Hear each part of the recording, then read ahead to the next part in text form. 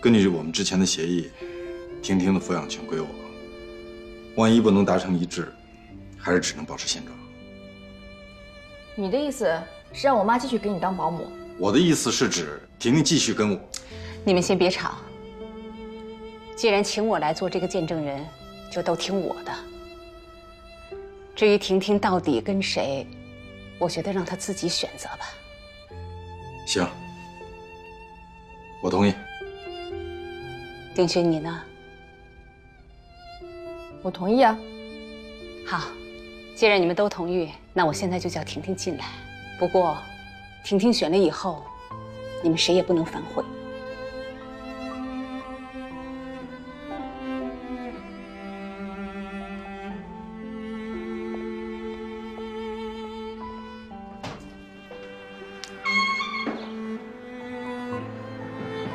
婷婷，进来一下。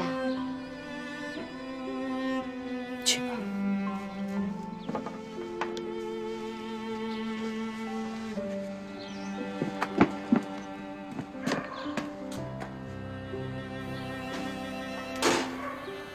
来，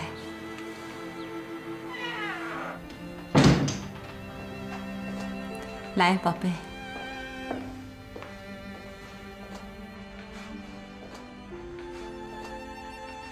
婷婷，梅姥姥要问你个问题，很重要的问题，你要好好考虑，考虑好了再回答，明白吗？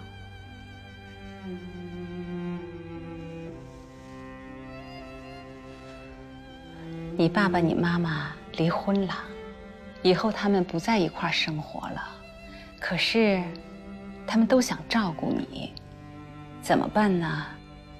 他们就决定啊，让你自己选择，你说跟谁，你就跟谁。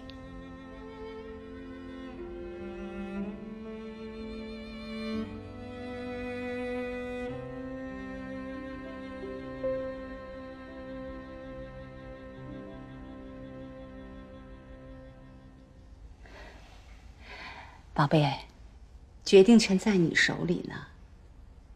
你要想好了就告诉梅姥姥，不用怕，大声说出来。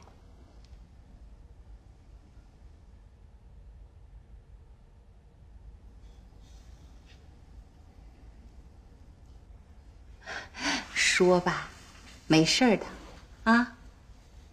你不论选谁，爸爸妈妈都不会生气，他们都会尊重你的选择的。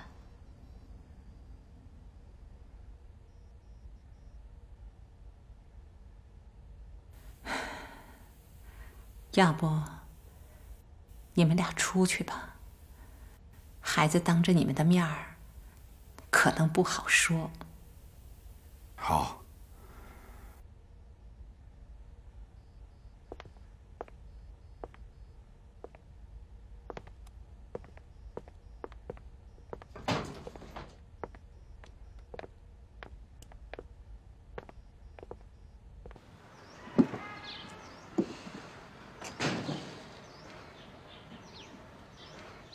妈，你不用担心，婷婷肯定会选择我的。你们自己造的孽，现在让一个孩子来做选择，你们心安吗？那你说怎么办呀？难道就这么不明不白的拖下去？总得解决吧？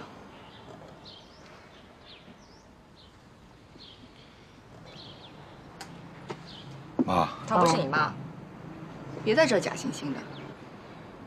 那我应该叫什么？你爱叫什么叫什么，反正她不是你妈。行，我也不想在这个事上再跟你纠缠。总而言之，这个事情再闹下去的话，大家都会精疲力尽，对婷婷也不好。所以妈，你也别怪我，事情已经到这个地步了，咱们就只能等着婷婷做选择了。光明啊，那就复婚吧。你们的过错不应该让一个孩子来承担的。妈，你想什么呢？现在说这些话有意义吗？是没意义，我也觉得没意义。那就什么都别想了，等结果吧。等就等。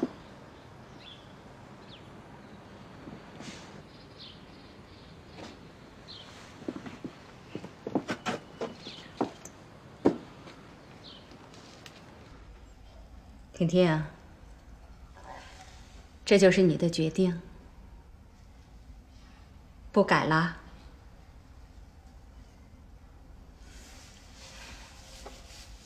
梅姥姥理解你的心情，你能不能告诉我，这是你临时决定的，还是你早就想好的？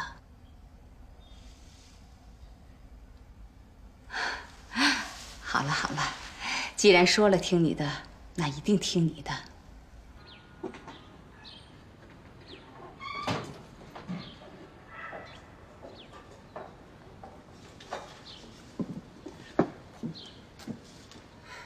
好了，你们自己听吧。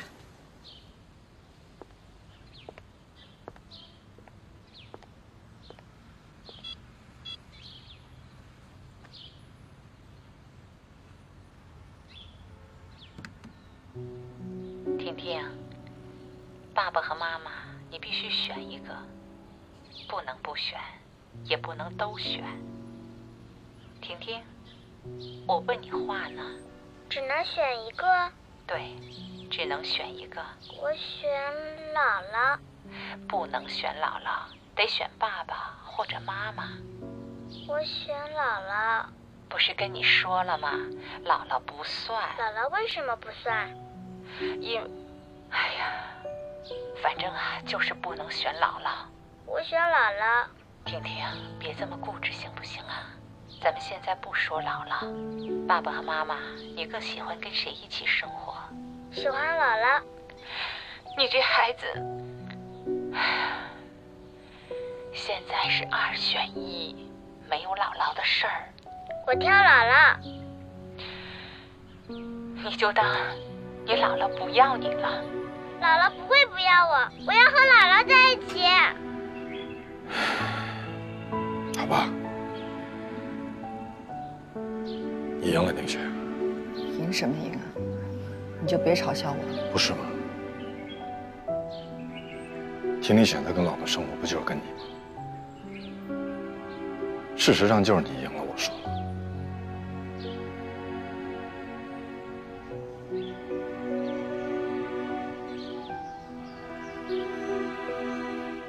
啊。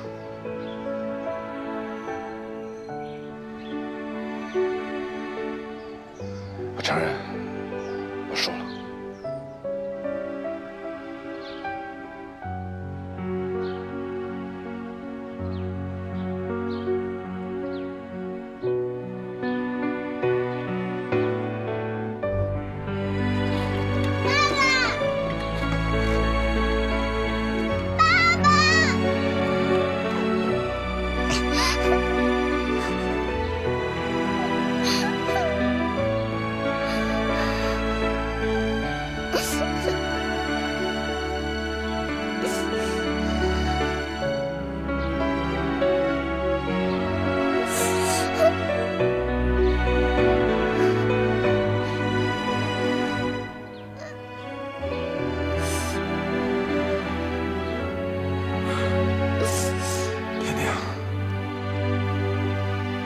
爸爸对不起你，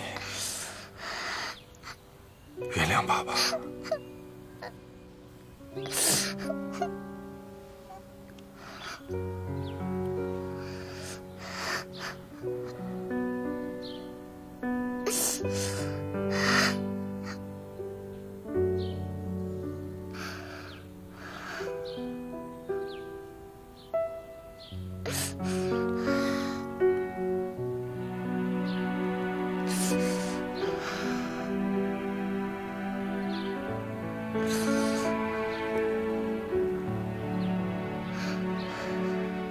不过你放心，不管到哪天，爸爸还是爸爸。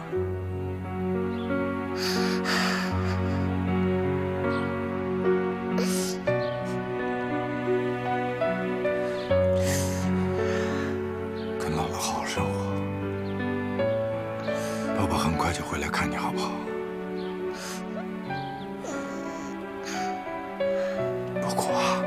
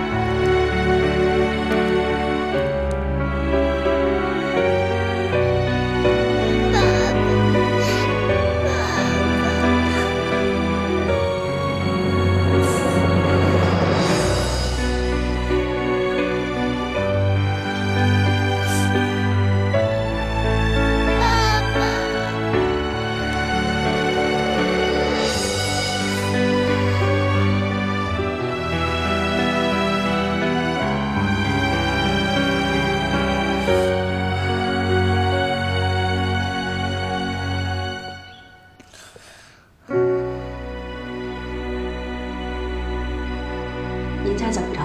失忆了？失忆懂吗？大脑空白了，断片了，全忘了，什么都不记得了，250了。啊，小点声啊！好好好。哎，徐大姐，您说这事儿蹊跷不蹊跷？仔细一琢磨，是不是有点什么问题啊？什么问题？你的意思是，他是装的？是不是装的？我说了可不算，只有他自己知道。反正啊，我劝老姐姐多留点心眼儿。老齐这人呐，属孙悟空的，诡计多端，放个屁都能憋撒坏主意。您呐，可千万别上当。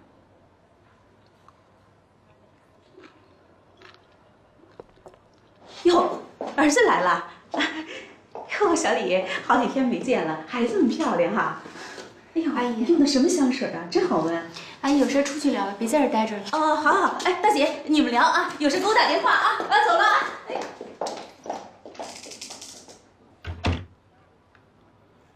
妈，他怎么来了？人家好心好意来看我，我还能不让他来吗？你看，他给我带来什么尼福达，说能降血压。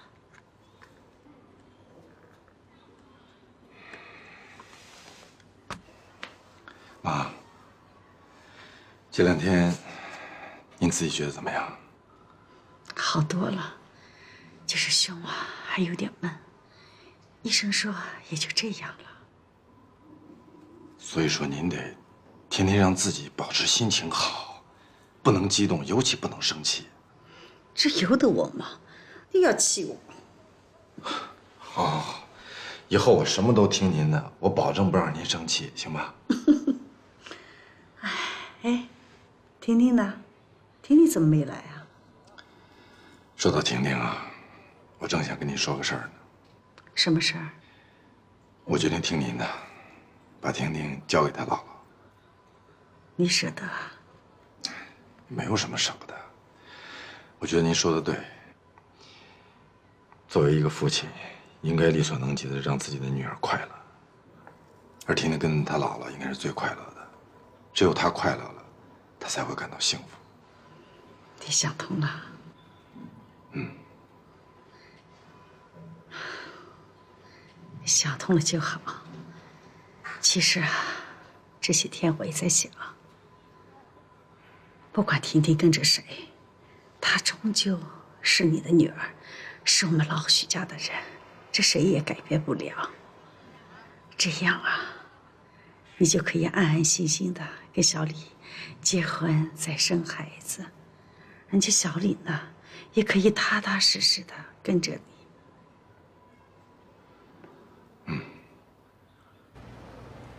我看你跟那个姓常的好像还挺熟的。没有啊，我去你家的时候，经常会在楼下见到他，他总会拉着我问东问西的。以后你少理他，这个人什么事儿都有他的份儿，唯恐天下不乱。嗯，我知道了，我还不是看在叔叔阿姨的面子上啊。算了，不说他了。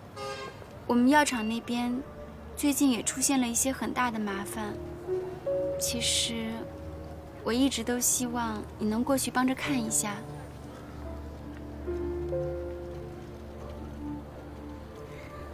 我知道这很让你为难，可是我们真是想尽了所有的办法都解决不了。你就帮着过去看一下吧，好吗？你就当是帮帮我嘛。你看，我也从来都不求你，就这一次好吗？好了好了，走吧走吧。李副总，徐先生，里面请。爸，光明来了。啊，来了，光明。哎呀，光明啊，你这么忙还抽空来帮我们，谢谢，十分的感谢。小梦啊，你要有事儿先去忙吧，我想跟光明单独聊聊。那你坐吧。好。来，坐坐坐。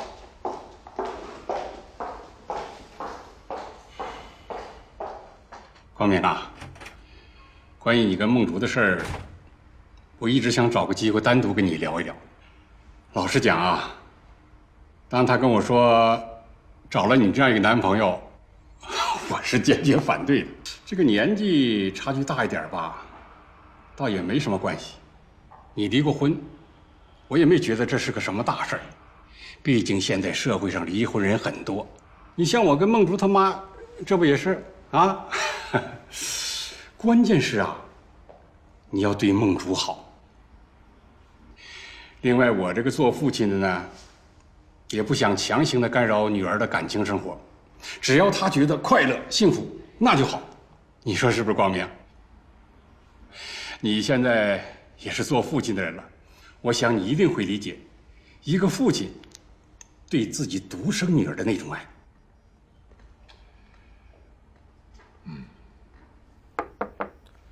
哎，李总，什么事儿？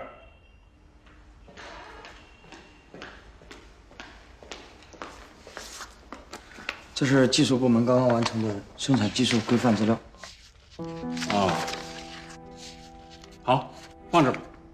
哎，这回应该没什么问题了吧？应该没问题了。啊，对了，李总，黄工程师说您要见他，一直在休息室等您。您这儿有客人，要不然让他下午再来。我把这事儿给忘了，没关系，你去告诉他们，我马上过去交代几句。光明啊，不好意思，你先坐一会儿，我有点事儿，去就来啊。没关系，你先忙。哎，好，哎，中午在这吃饭啊。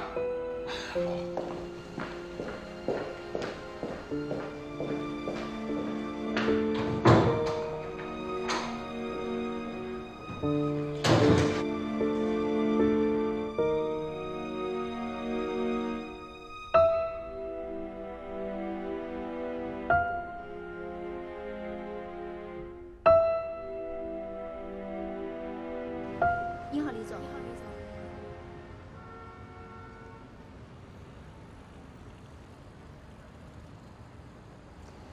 你回去吧。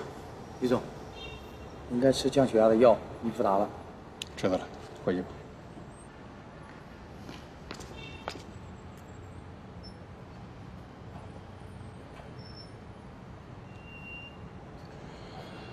小梦，谢谢你。怎么，还在生爸爸的气？我在生我自己的气。总有一天，你会觉得你做的是对的。这一切什么时候能结束？很快，希望许光明会看那份报告。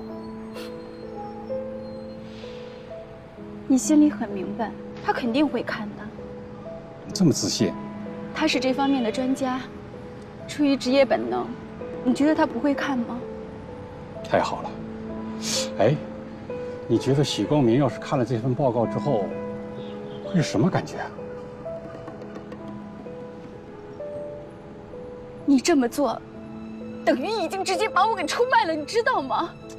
这就已经坐实了我偷了他的移动硬盘，我偷了他的样品研发核心技术。你觉得他应该是什么反应？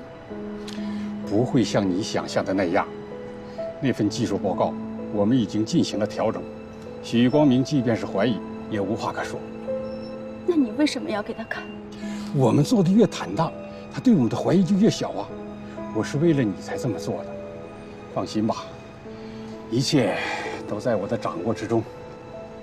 爸，你是不是心里特别得意？那你为什么不站在我的角度上去考虑一下问题呢？我是你的父亲，你是我的女儿，许光明是我的准女婿。原本非常简单的事儿，可是我却要绞尽脑汁，费了这么大一番周折。你不觉得我这个父亲做的太悲哀了吗？你活该，因为你太自私自利了。你不管做什么事情，你只考虑你自己的立场，你从来不会为别人去着想。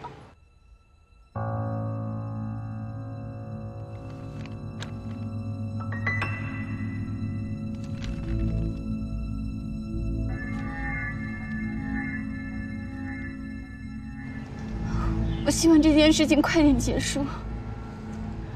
那就要看接下来你怎么做了。如果你配合得好，这一切也许很快就会结束的。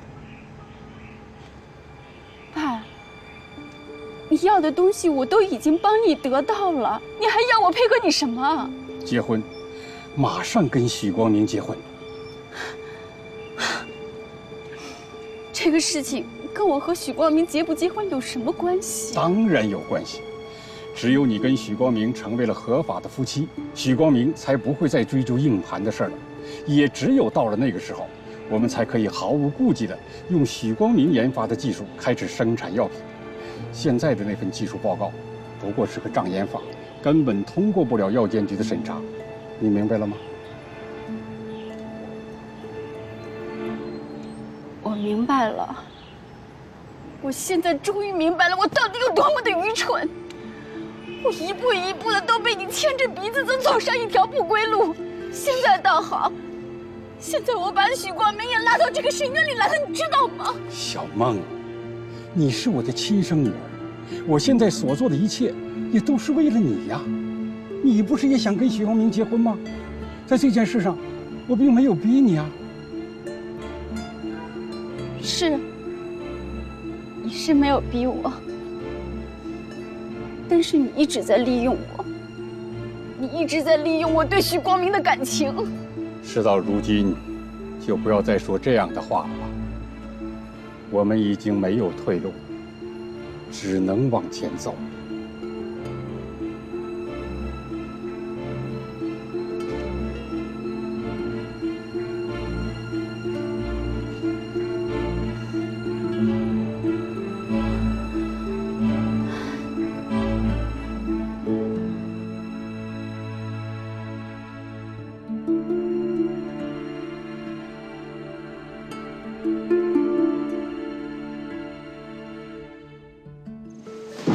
小雪，这是我给你们新做的被子，给我做的啊，枕头、褥子。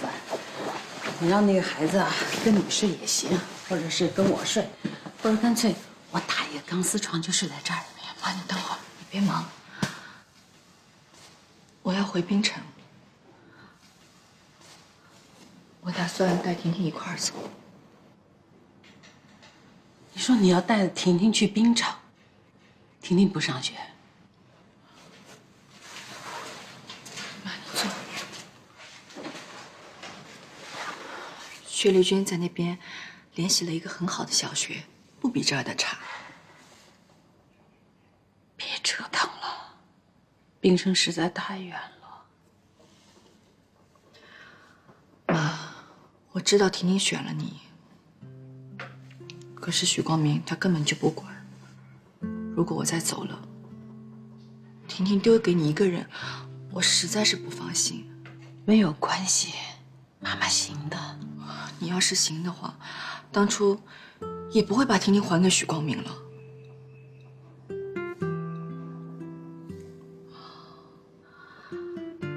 妈，我也想过，是不是留下来陪着你和婷婷，可是这边我实在没有什么事情可以干。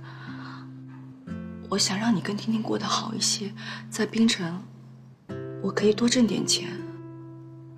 在这边你挣不到钱。我跟薛丽君在那边开了个公司，以后就会在那儿发展。说实话，妈，我也不想离开这儿，我也舍不得。可是，我想把这儿的一切都忘了。我去那儿，我就是想重新开始。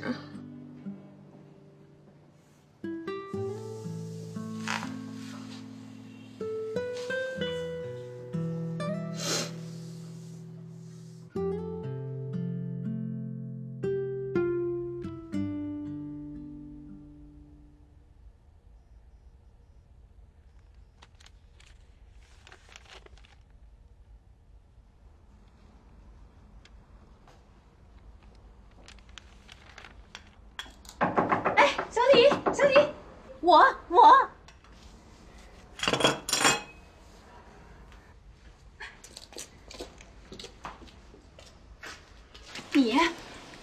么来了？小李姑娘，我可找着你了。你怎么知道我住在这儿的？哎呦，这还不简单？我这个人呐，别的本事没有，找个人呐不在话下。哎呦，请我进去参观一下吧，你这房子真好。不用了，有什么事就在这儿说吧，我一会儿还有事儿呢。其实也没别的事儿，我呢是来拿东西的。拿什么东西啊？你答应我的。我答应你什么了？2套保健品呢。哎，你别说话不算数啊。那个呀，你放心吧，我记着呢。过2天我就给你送过去。你现在可以走了。那不行，我今天就得拿走。我跟你说，我今天很忙，我还有事儿呢。哎呀，你给我，我马上就走。你现在让我上哪儿去找保健品啊？哎，我那天看你那后备箱里好多呢。我说没有就没有。那不行。公主，你赶紧走。干什么？干什么呀？走！哎，是不是有什么见不得人的呀？你赶紧给我走！啊，行，你放心。过2天我一定把保健品送到你家里去。你现在赶紧给我走。说好了，你一定给我送去。你放心吧，我说话算话。你在那边先躲一躲啊，快点儿，快走，快走啊！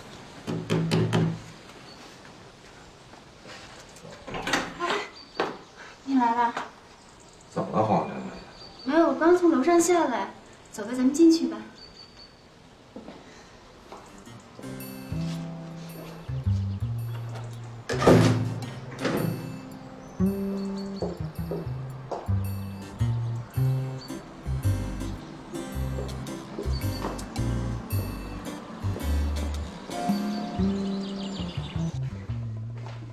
你怎么忽然来了？快坐呀！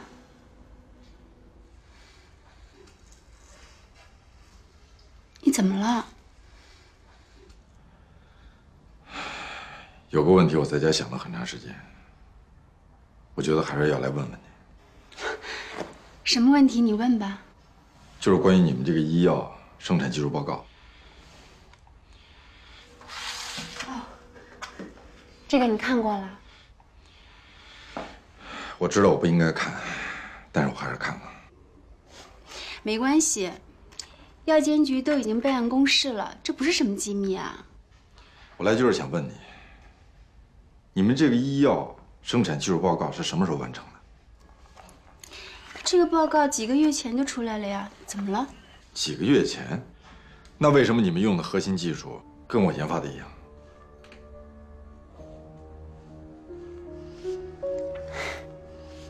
光明，我不知道，是不是你最近太敏感了？为什么你总是不相信我呢？而且我们都已经到了谈婚论嫁的地步了，我求你不要怀疑我好不好？好，这个问题咱们回头再说。我就是想告诉你，你们的药不能按照这个规范报告来生产。为什么？这里难道有什么问题吗？你们的这个纯化办法不是不行，但是效率太低，成本又太高。关键是，药物的活性成分将来会受影响。那怎么办呢？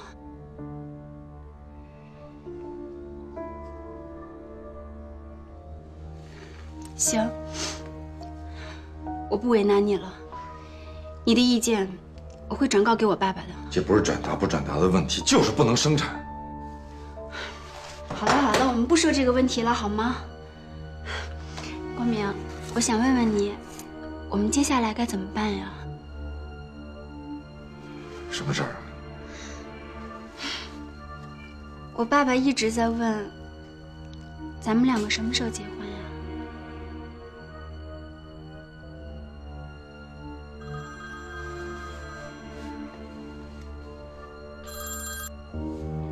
喂？什么？好，我马上过来。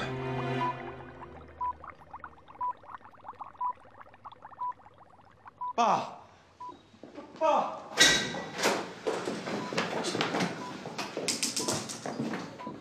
爸，我妈这怎么了？这是，之前不还好好的吗？是啊，你妈这次发病特别突然，虽然经过抢救，暂时没有生命危险。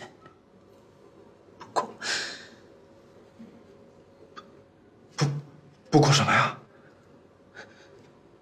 大夫说没几天了。妈。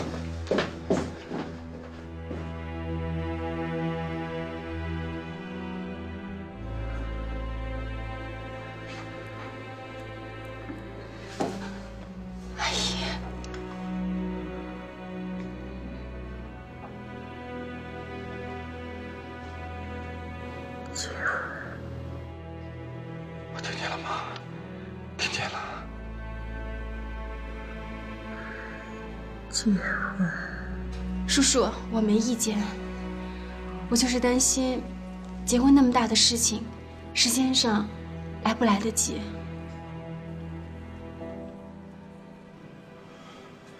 梦竹，只要你没意见，我们今天就发请柬，后天就结婚，就在医院办一切从简，这样行吗？小李啊，委屈你了。叔叔，您千万别这么说。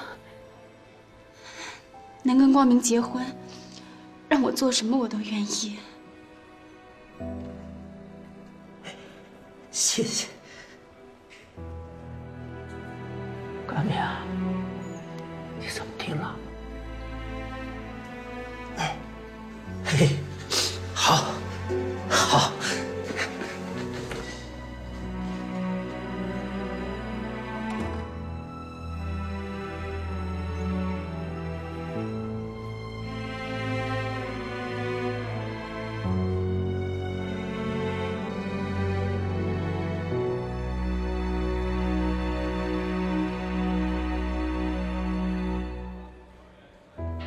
你也别太难过了。虽然现在阿姨所剩的日子不多了，但是我们必须要打起精神来，把这场婚礼办好，这样才能了了阿姨这个心愿。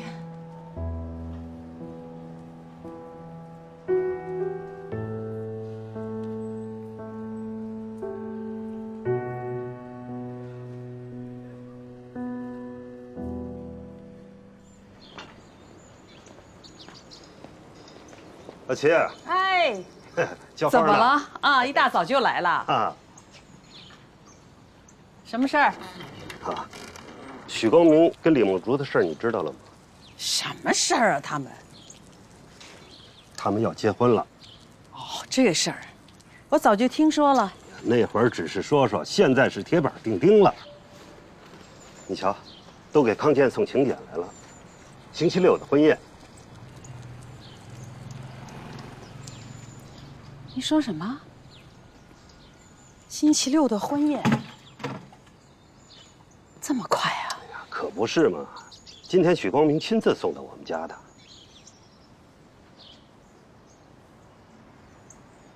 结就结吧。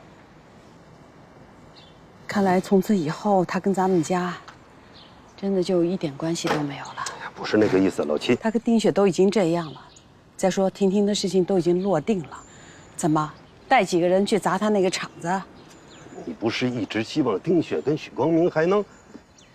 天要下雨娘要嫁，这缘分尽了，那我的心也就死了。哎，老齐，老齐，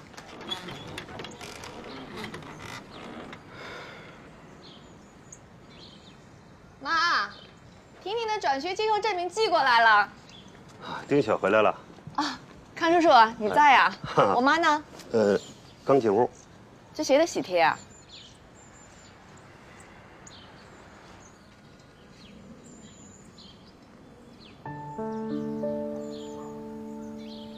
你在说什么？你想让婷婷来参加你的婚礼？妈，本来我也不想这样的，但是你也知道，我这么仓促的结婚也是没有办法。 我妈她自己也知道自己没有几天了，我不想让她带着遗憾走。而她毕竟就婷婷这么一个孙女儿，她希望一家人都在。当然，我也知道这不太合适。你要是觉得为难，那那就算了，我回去跟我妈再好好说说。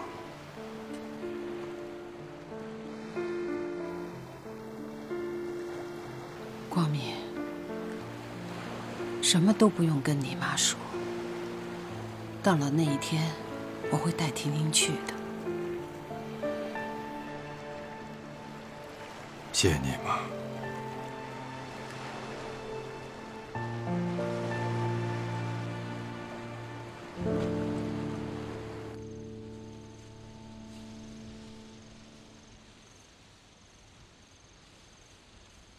沉默以后，不愿再开口。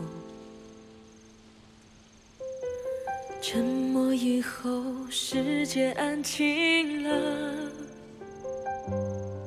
上天让我们相守，为何又走到尽头？曾经的温柔，已经无情地被偷走。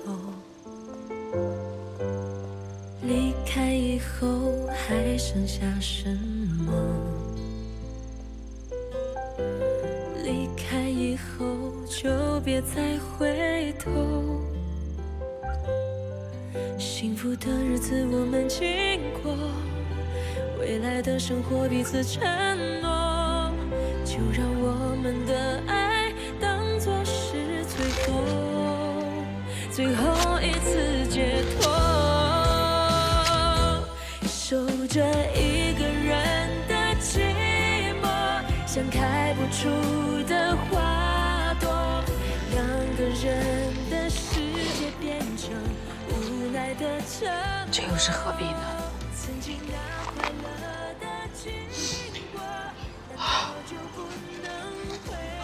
我现在觉得，我跟许光明离婚这个决定实在是太对了。我今天过来，我不想跟你说这些，因为我们现在说这些没有任何意义。只想问你，婷婷的事情你怎么考虑的？婷婷那边的戒毒手续已经办好了，我明天去她的小学办一下转学证明。我说的还不是这件事情，我想问你，许光明结婚那天，婷婷怎么办？当然不能去，这还用问吗？但是我觉得孩子他爸爸说的是有点大的道理。什么道理啊？他这是在示威，小人行为。孩子将来总有一天会知道的。那也不行，绝对不行。周六我就带他走。周六你就带他走？对，就是许光明结婚那天。你真的这么决定了吗？跟你说过，我要带婷婷开始新的生活。我先带她过去，等安顿好了，再把你接过去，大概1个月吧。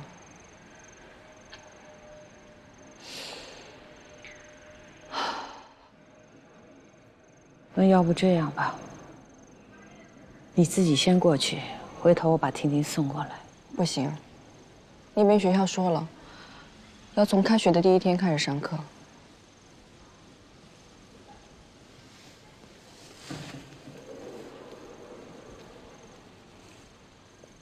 妈想问你，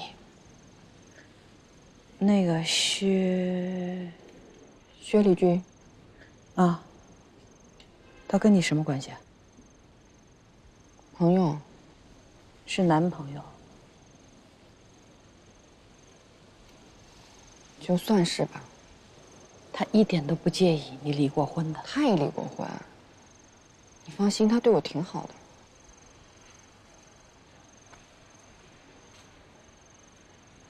对婷婷呢？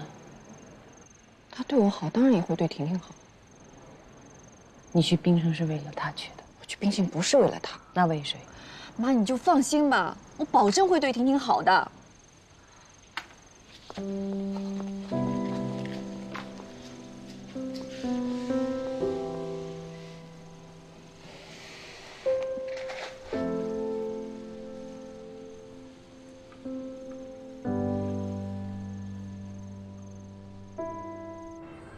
干嘛不直接送到我手里啊？怕我说你啊？反正请柬已经送到了，来不来是你的事儿，别的我不想多说什么。那真对不起了，我还真得跟你说道说道。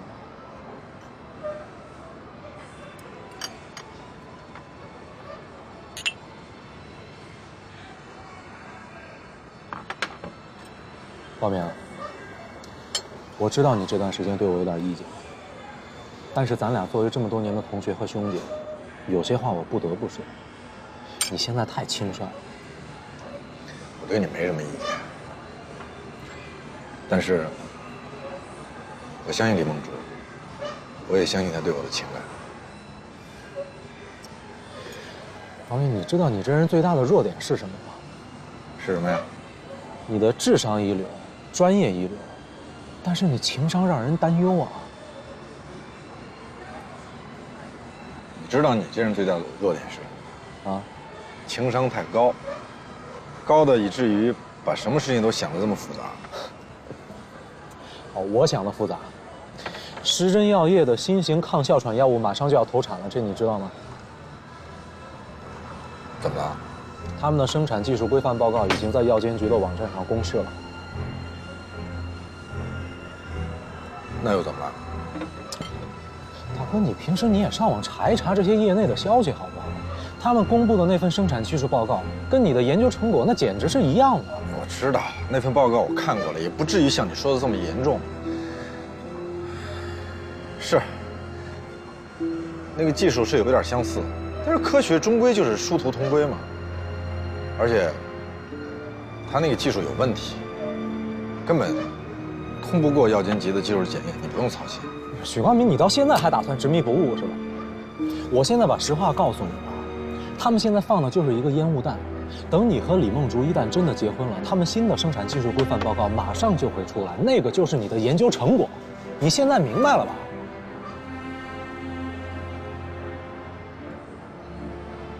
这个问题我不是没想过。但我告诉你，康姐，我还是愿意相信他。他跟他爸毕竟不一样，他这段时间还在帮着我忙各种乱七八糟的事儿，而且他跟他爸几乎都不怎么来往。光明，你也是有女儿的人，你用脑子想想，这天底下有女儿不跟当爹的来往？哎，我知道，但我现在我也只能选择相信他，我没别的办法。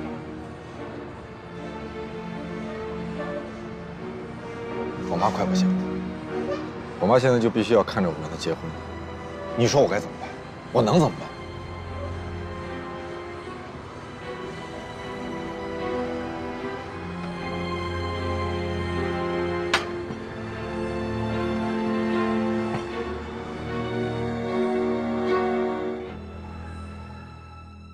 那份报告药监局审核没通过，意料之中的事儿。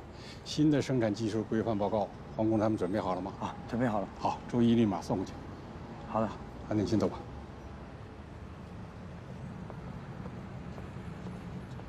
小梦，是在等我吗？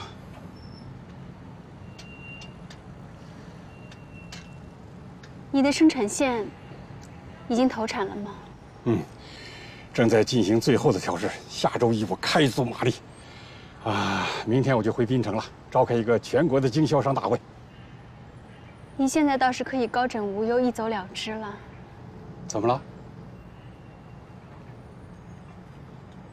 你还有多少事情瞒着我？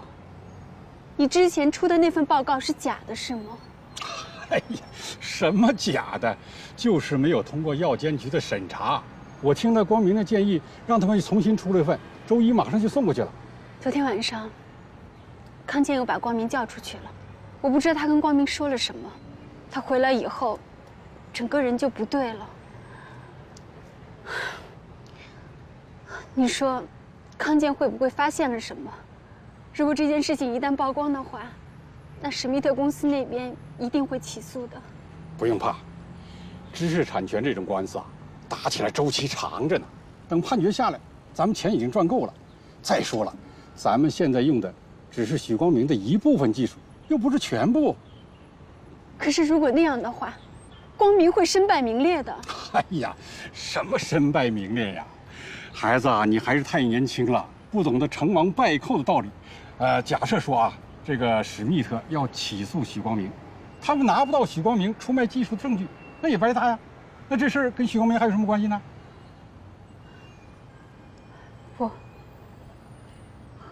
我感觉特别不好。我觉得我做了我这辈子最后悔的一件事情。不会的，你明天就要跟许光明结婚了，这是你想要的结果啊。可过程却是夹杂着谎言和欺骗，甚至是卑鄙。但是，你救了你的父亲。好了，别想那么多了。你告诉光明，等这一切都过去之后，我要为你们补办一个盛大的婚礼，婚礼上的所有费用由我来支付。另外，我再买一套豪华的别墅，送给你们做新房。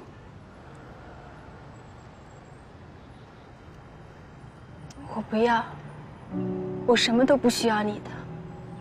这件事情结束以后，我们2个人之间再没有任何的关系。对了，明天医院的婚礼，我请你不要来。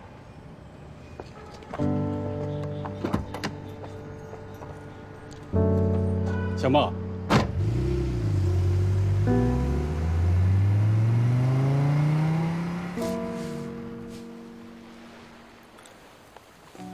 什么时候走啊？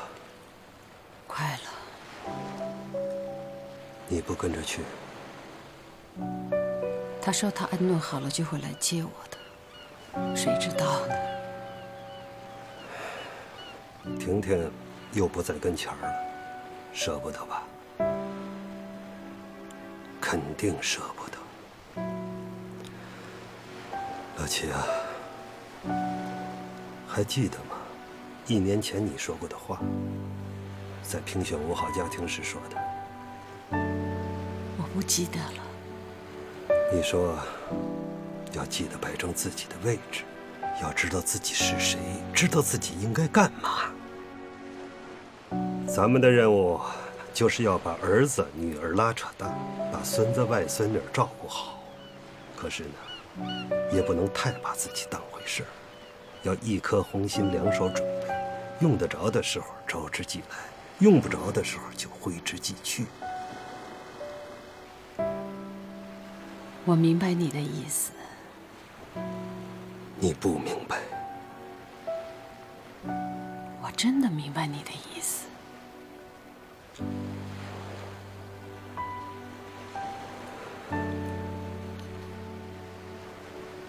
老齐啊，你真的想自己一个人孤独终老吗？真的就不为自己考虑一下吗？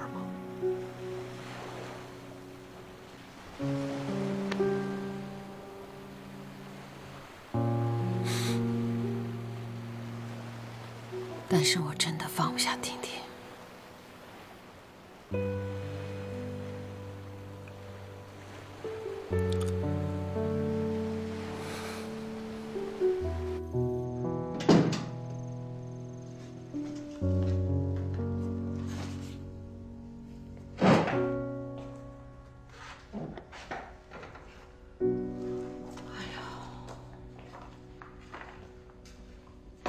妈，你明天再收拾吧。我是明天晚上的飞机，明天白天还有时间呢。明天不是还有明天的事儿吗？为什么什么事情都要拖到明天？明天我去单位一趟，彻底把离职手续办了。你看着婷婷，可不许带她去啊。许光明的婚礼你不许带她去，听见了吗？听见了。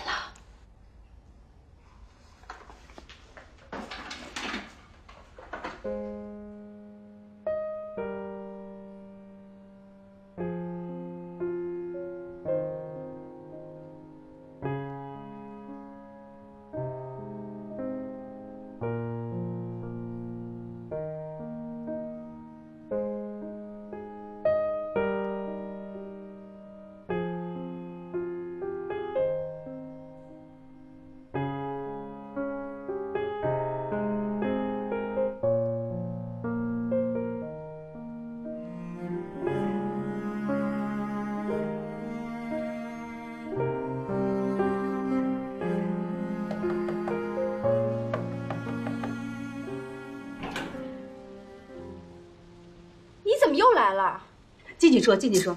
不行，那么晚了，我明天还有事儿呢。哎呀，你看我都来了，这大晚上的，你不能让我白跑一趟吧？来来来，走这。哎，你到底想怎么样啊你？我不想怎么样。听说你要来结婚，我来恭喜一下。谢谢。还有别的事儿吗？哪天结婚呀？明天结婚怎么了？我现在里面还有很多事情要忙呢。您要没别的事儿的话，就请先回去吧。小李啊，你可不够意思啊！我怎么不够意思了？小李，我可拿你当朋友，你结婚这么大的事儿都不告诉我一声。我告诉你，我明天的婚礼跟别人的婚礼是不一样的，你能不能体谅我一些？你就是瞧不起我，怎么着？怕我出不起份子钱是不是？请谁不请谁那是我的自由，跟你没有任何一点关系。我请你马上走。哟，轰我呀？变脸变得够快的呀！行行行，你不就是想要那几盒保健品吗？好，你告诉我你要几盒，我给你几盒，行吗？你现在赶紧给我走！哎，赶紧给我走！你敢推我？嘿，好吧。你过河拆桥，用几盒保健品就拿我当枪使，我告诉你没门儿！咱们走着瞧！哼！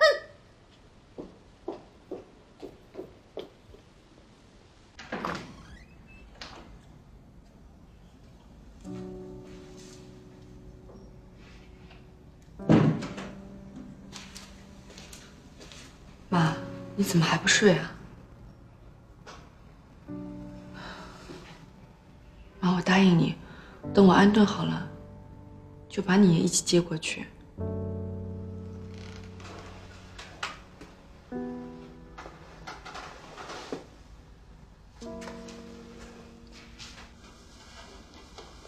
妈，你要相信我。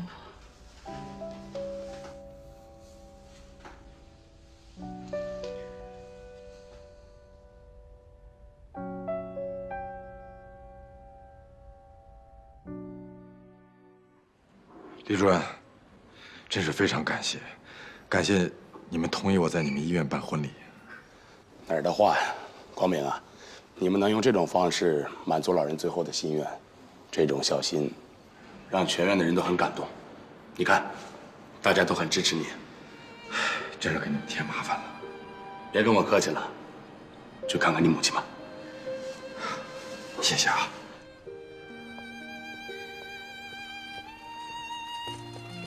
哎，爸，哎，爸，怎么推出来了？你妈说非要出来看一看。儿子，你结婚了，妈不能躺在病床上参加婚礼吧？你去忙你的。夜里头一回举行婚礼，我得好好看看。哎，老头子，哎，推我去看看。哎，好。那你慢点吧。哎。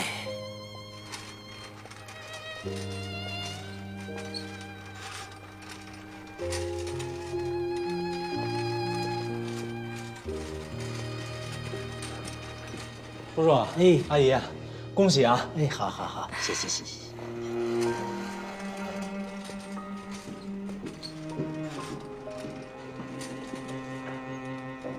哎，阿姨能下床了，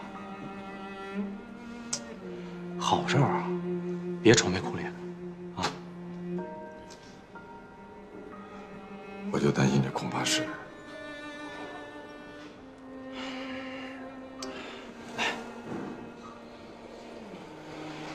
你别担心，老人家今天一高兴，说不定病情能好起来呢。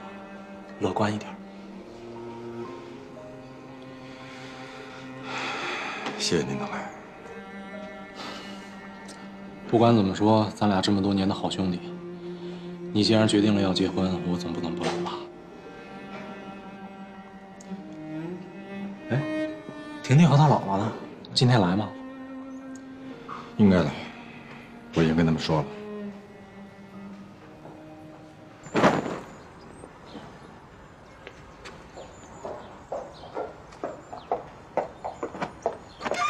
妈，哎，我去厂里办事了啊。哎，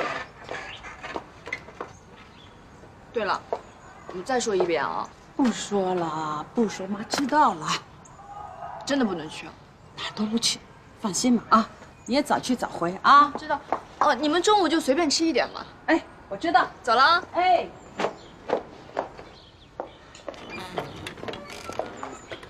常阿姨，你来干什么？小曼应该没有欠你房租吧？我来看我的房子不行啊？看吧，走了。嗨，老齐，你怎么来了呀？我怎么不能来呀？我口渴了，上你这儿来喝杯水。啊，没问题，喝水免费的。自己倒吧。好。哎，老齐啊，你怎么没去呀？哎，他们没给你发请柬呀？老齐，我觉得你应该去，不能让那个姓李的小妖精就那么得逞。哎呀，你要去你就自己去吧啊！哎，我可是在替你打抱不平呢。哟，婷婷也在呀！啊，来来来，婷婷，知道今天是什么日子吗？知道，今天是爸爸结婚的日子。不麻烦你，回头我们就去参加婚礼。去，必须去，必须去闹。这你又误会了吧？什么叫必须去闹啊？我们是去参加他爸爸的婚礼，我们不能像某些人那样没有素质，对不对啊？哎，你这话什么意思啊？我这么嫉恶如仇、拔刀相助的人，现在上哪儿去找啊？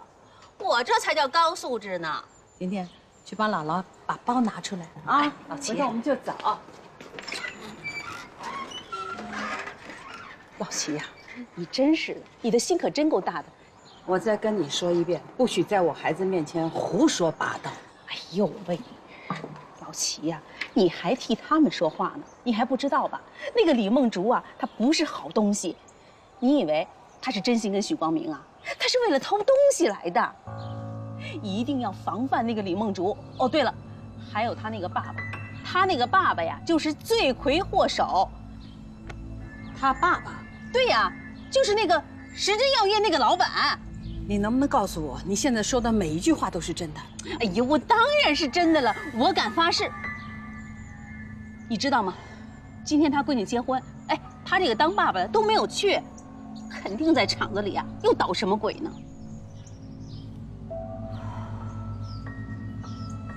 哎，老齐，哎，来，赶紧，你走。哎，老齐，你干嘛去啊？哎，老齐。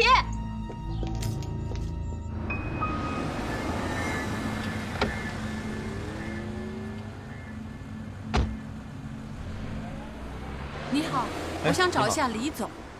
李总，你们有预约吗？没有啊。没有。要不你给他秘书打个电话，你就说我有急事。行，给田秘书打个电话，问一下吧。哦。你好，田秘书。门口有一个老太太，对，带着小孩说要找李总。她说有急事儿。好，那你带他们进去吧。行，我带你们进去吧。谢谢啊。没事。这边。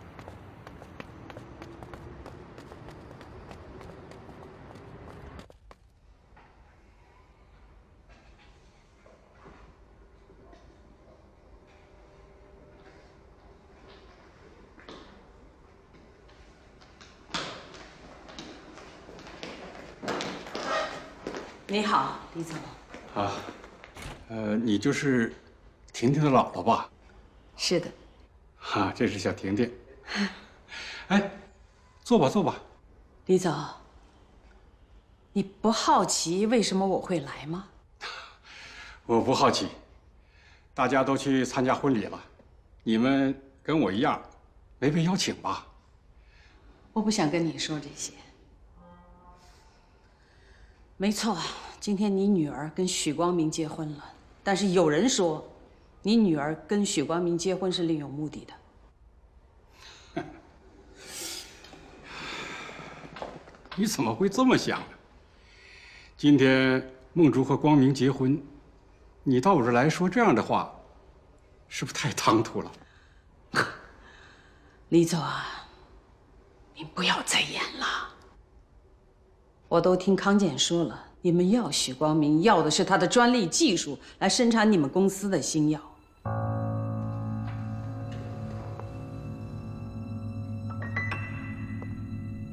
别怕，孩子，别怕。是我做的怎么样？今天李梦竹和许光明结婚，我现在已经是许光明的岳父了，这是我们李家的私事儿。你一个外人，管这么多干什么？我还告诉你了，我的新药马上就要投入生产了，你管得着吗？那你不会得逞的。康健已经说了，如果他们查实了你们剽窃的就是许光明的专利技术，马上去法院告你。欢迎来告，但是我要提醒你，如果美国方面提起诉讼，许光明是第一个进去的人。你不会希望婷婷没有爸爸吧？齐老师，千万可不能乱来呀！太卑鄙了，李总。那么我告诉你，这个婚就是不能结。走，找爸爸去。田秘书，这是干什么？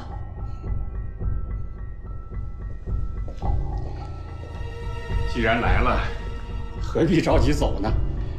婷婷将来要跟梦竹生活在一起，咱们就是一家人。你们来一趟也不容易，别走了。中午在这儿吃个饭吧。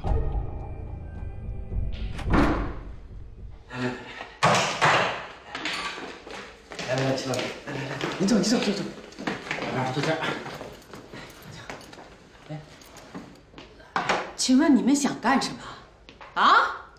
想关押我们吗？我再跟你们说一遍，你随意的拘押一个平民百姓，警察会抓你们的。哎呀，齐老师，你看您说的，我这不是在尽地主之谊吗？你看这好吃好喝的，怎么是关押呢？我那边呢还有个事儿，回来我就请您吃饭，好吧？给我照顾好齐老师，听着没有？好，您先坐，我继续来，继续来啊。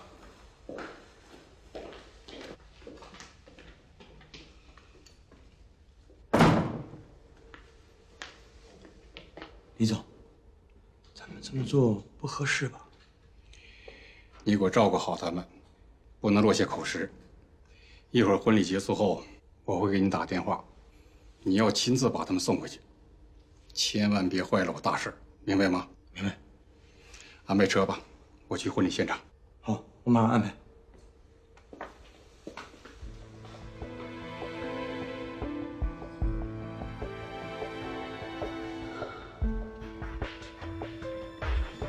婷婷，咱们两个必须要出去。如果我们不出去的话，你爸爸就会摊上麻烦，而且是大麻烦。姥姥，那我们该怎么办啊？姥姥需要你的配合。姥姥怎么说，就怎么做。嗯。哎呦，太太！没事吧？哎呦，太太！别着急啊，应该很快就到了。我怕赶不上啊。这样吧，你开车到家去看看。那行，我去看看。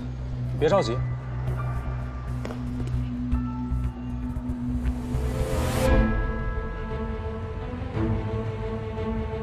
孩子呢？嗨。